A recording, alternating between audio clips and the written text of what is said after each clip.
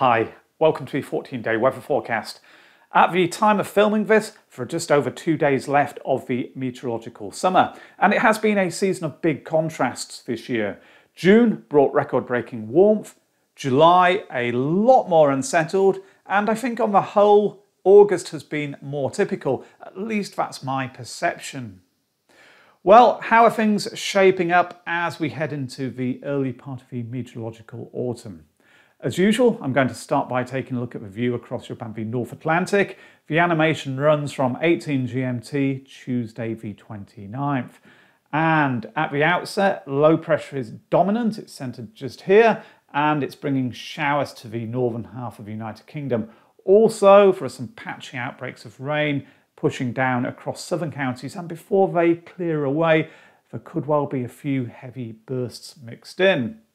As I run the animation, it stays quite changeable in the short term, and through Thursday, some heavy outbreaks of rain push across central and southern counties, but there is some uncertainty about the details associated with those, and I'll come back to them a little bit later. Continuing the animation into the weekend, and change happens. High pressure builds across the UK, it becomes much more settled, but low pressure isn't too far away to our south, and that does have the potential to put a fly into the ointment. On this computer model run, showery rain does affect southern counties at times through the early part of next week, but it really is uncertain about how influential the high pressure is going to be through this period and just what the extent of the rain risk is in southern counties. So I'll also have a look at that a little bit later as well using the ensemble data. The jet stream and upper air temperature profile here. To begin with, the UK is just there, and the jet stream still heading very close towards it, but watch what happens, because it stays close to the UK to begin with, but then it finally migrates northwards as the high pressure builds across the country. Lots taking place through the first week. It looks like high pressure will be having more influence through the latter part of the period, but just how settled it becomes is open to debate. Let's have a look at some of the temperatures down at the ground level associated with that GFS model run. Forecast maximums here, 15 GMT, Wednesday the 30th.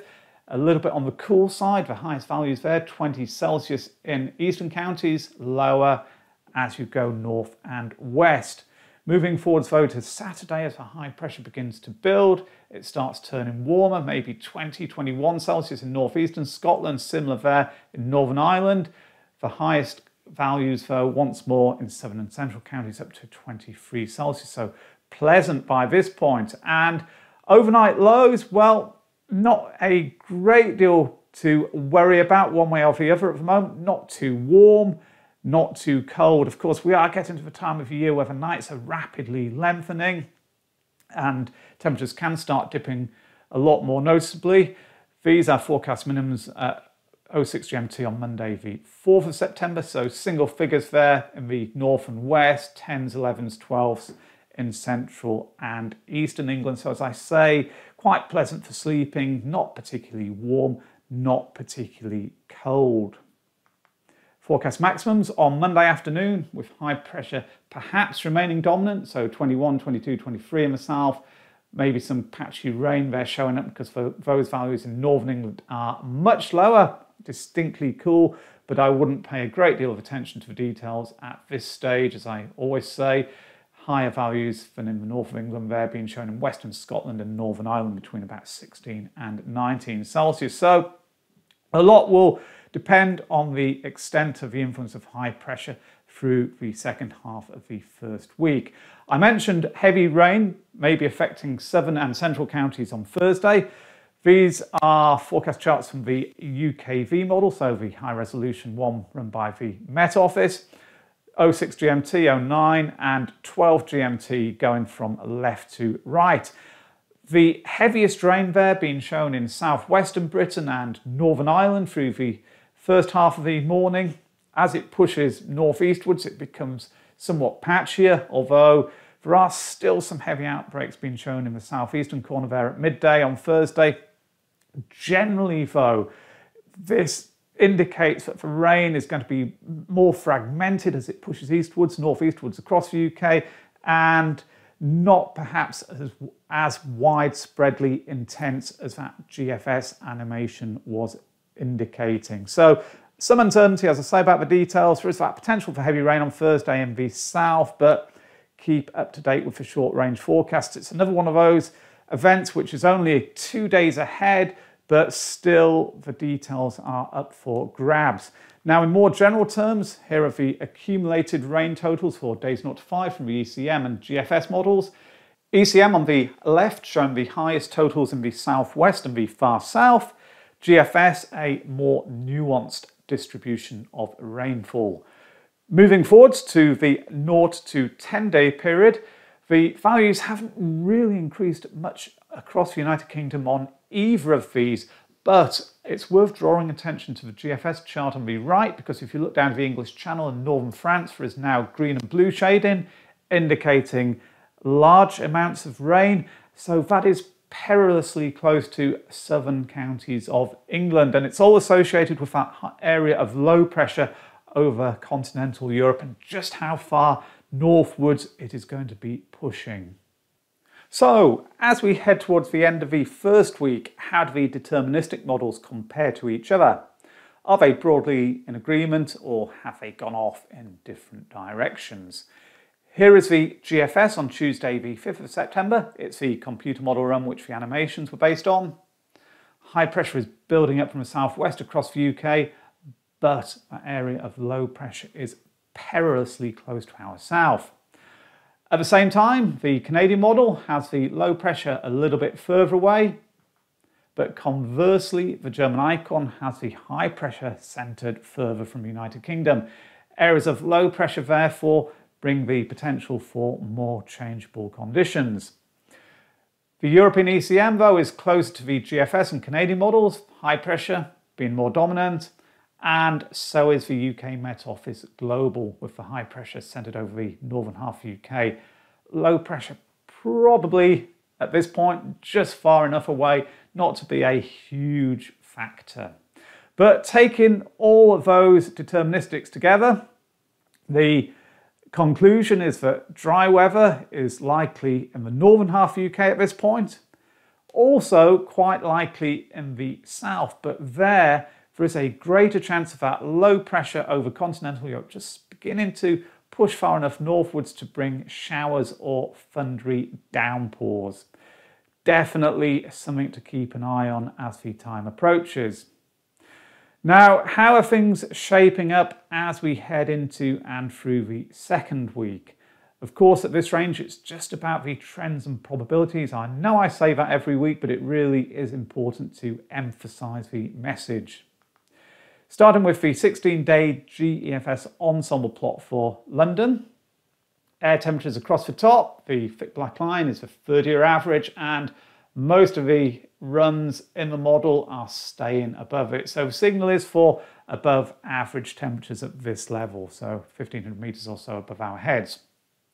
In terms of the rain risk, well, there are a few spikes which continue to appear through the second week, but not very many of them. So although completely dry conditions are not being favoured here, there should be a good deal of dry weather. But remember, with that area of low pressure just to our south, at least potentially just to our south, it does have the potential, especially through the early part of the second week, where there are one or two bigger spikes there, to bring heavy showers or downpours. The 2 metre temperature data table, well, it looks as though rather warm conditions are likely through much of the second week. The shading here, which dominates, is the category forecasting between 21 and 25 Celsius. Still a little bit of red. In fact, there's more red appearing than there was last week. Those runs going for 26 to 30. So even though we're heading into September, the data table this week is showing higher temperatures than it was last week. Some yellow there as well, runs going for between 16 and 20. And towards the very end there, perhaps a weak cooling trend is showing. Up to Manchester, the air temperature part of the plot, very similar to the London one. Most of the runs above the average, although there is quite a big spread there, particularly later on, so some uncertainty about how things will be developing. In the northwest of England, the number of rain spikes across the bottom isn't very large. On this one, there could be an uptick there towards the end, but it would also suggest at least a good deal of dry weather in this part of the United Kingdom. And if anything, with that high pressure being centred over the northern half of the UK, at least at the start of this period, the chance of dry conditions, as I've been saying, is probably higher in the northern half of the United Kingdom than in the south. 2 metre temperatures for Manchester, though, the same general pattern as on the London data table. Probably a couple of degrees lower than London, but not at all bad for the early part of September. Up to Glasgow, the air temperature profile is closer to the average than it was on the London plot. The anomaly there isn't as big. Nonetheless, it is above the average, with most of the runs there staying above that thick black line for much of the second week, the 30-year norm. Rainfall, not very many spikes across the bottom. Just at the end there is something of an upwards tick, possibly becoming more changeable or unsettled, therefore, through the second half of the second week based on this. The 2 metre temperatures for Glasgow, this shading dominates, this yellowy orange, so runs going for between 16 and 20 Celsius. The trend perhaps also here is downwards later on, with more of the yellows appearing, the 11s to 15s through the last few days. But not too bad in terms of temperatures for this part of the UK. The ECM rain probability chart, so these show the chance of 5 millimetres or more falling on each given day. The first 3 days of week 2 are pointing towards the wettest conditions most likely to be in Western Scotland, so a relatively high chance there of over 5 millimetres of rain falling on each of those 3 days, so particularly in northwestern Scotland, the Isle of Skye. Drier as you head southwards and eastwards. The same general pattern is shown on the days 11, 12 and 13 charts. But even at this stage, I wouldn't entirely discount the chance of low pressure over continental Europe being far enough north to lead to downpours in southern parts of the UK. The 10-day GEFS mean surface level pressure plot, so a snapshot for Friday the 8th of September, indicates a slack pressure gradient across the UK, northwestern Europe, though high pressure may be centred over Scandinavia, so once more a little bit to our north, and in turn that would suggest that the possibility at least of low pressure moving up from south to southwest cannot be discounted fully. The mean surface level pressure data table for York, so going forward through the second week, suggests that pressure will often be close to or a little bit above the 30-year average. 1011 to 1025 is indicated by the yellow shading, 1026 to 1040 by the orange shading, and at this time of the year the average is around 1015, 1060 millibars. So most of the runs in the yellow block are just a little bit above that norm. So to summarise, week 1, it's a changeable start, and on Thursday there is a risk of heavy rain in southern and central counties. Beyond that, high pressure starts to build, so it turns more settled, especially in central and northern areas. Just that chance of things staying more mixed in the south due to low pressure being close by over continental Europe. Week 2, generally quite settled with above average temperatures, and in the south it may become warm. The risk of rain is greatest in the northwest, although the chance of downpours in the south is not discounted. So, there we have it. It looks like the start of a meteorological autumn may well coincide with a period of more settled weather, at least for a time and at least in parts of the United Kingdom. But it's worth noting that at this time of the year, the computer models have more difficulties than usual in pinning down the medium-term prospects, and that's due to the impact of ex-hurricanes and tropical storms moving across the North Atlantic. The way that they interact with the jet stream is very difficult for the computer models to pin down.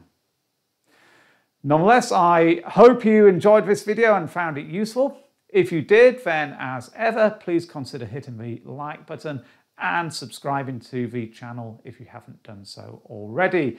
Remember as well that you can keep up to date with the day-to-day details by checking out the TheWeatherOutlook.com website. Thanks so much for watching now. Bye.